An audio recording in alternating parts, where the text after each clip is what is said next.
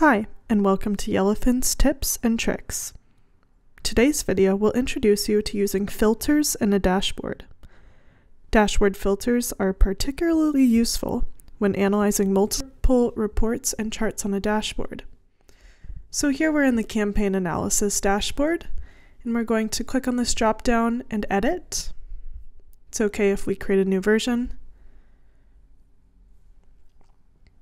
And here we can see this dashboard properties panel on our right hand side. We're going to navigate to the dashboard tab here. And we already have some filter properties to look at. We have automatic filter linking, which links the filters on the dashboard to any report you would like. Filter reset control and left filters. If we toggle left filters, this icon on the left hand top side will pop up, where we can add filters on the left navigation panel.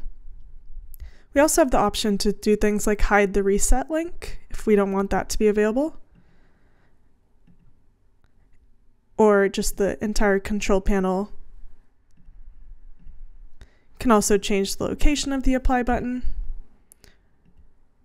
And for more options with filters, we can play with the ones we already have on the dashboard here. If you click on this filter panel, we can see it's called vertical filter list, and we can change the height, do similar things like hide the reset link or display name, change the display name, or change even the list size. So if we just wanted 5 entries to show for each list, we could do that. And if we just do preview, as we can see, now each filter only shows the top 5 and you have to scroll to see more options.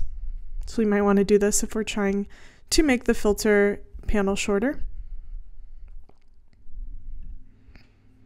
We can also do things like change the apply button location, or for each individual filter, you can click on the 3 dots here and change the entry style. Say we want this to be checkboxes, and we can change things like that here.